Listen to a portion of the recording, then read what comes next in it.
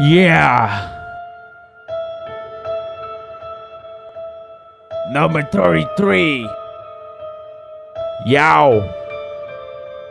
O equilíbrio mental vai além da sua vida espiritual. Isso torna um massacre da sua parte emocional. O inferno a 1000 graus, o problema ocupacional. O segredo do número 33 é sua liberdade mental. Isso simboliza o limite da glândula pineal. O grau dos Anunnakis não deve ser confundido como sideral.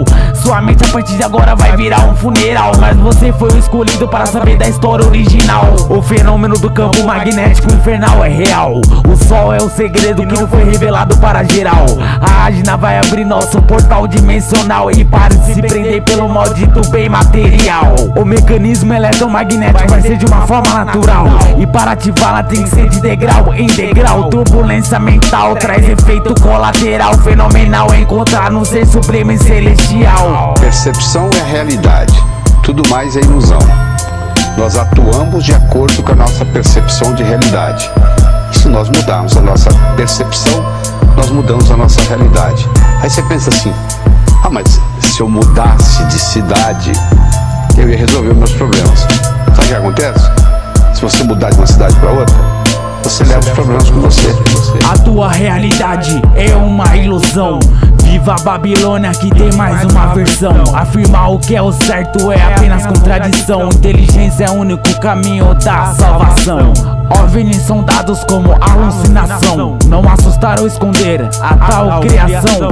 Contatos de quarto grau explicam sua alienação. Paralelo 33 traz a sublime informação. Frequência vibracional é o mito da criação. Verdade surreal está na obscuração.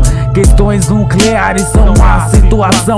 Cantos ao inferno, essa é a minha sensação. Salomão tem sua sabedoria superior. O livro tibetano dos mortos mexe com seu interior. 33 é um dos símbolos para enganar o inferior. Deuses, astronautas, obras feitas com verdadeiro amor. Há várias técnicas chaves de manipulação mental,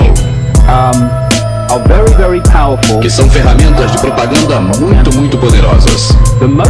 E a mais poderosa, que é usada em nós o tempo todo, é algo que chamamos de problema, reação, solução.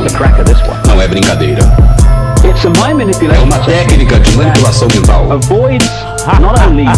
que evita não só a oposição, a meta dos manipuladores, mas também manipula as pessoas, a exigirem dos manipuladores que façam o que elas planejavam fazer de qualquer jeito. Mas que você vira essas técnicas e como funciona, você irá ver nos noticiários da TV e nos jornais com uma perspectiva totalmente diferente. Você começa criando em segredo um problema no mundo.